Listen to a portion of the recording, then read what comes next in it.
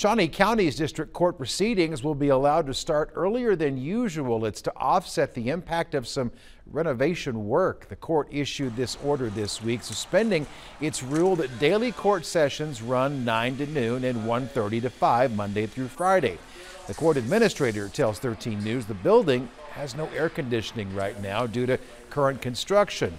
If the weather warms up, they want the judges to have the option to take advantage of cooler mornings. And she said the sub-basement, the basement, and the first and second floors should have AC back in the next couple of weeks, but the third and fourth floors, where most of the courtrooms are, could be still months away.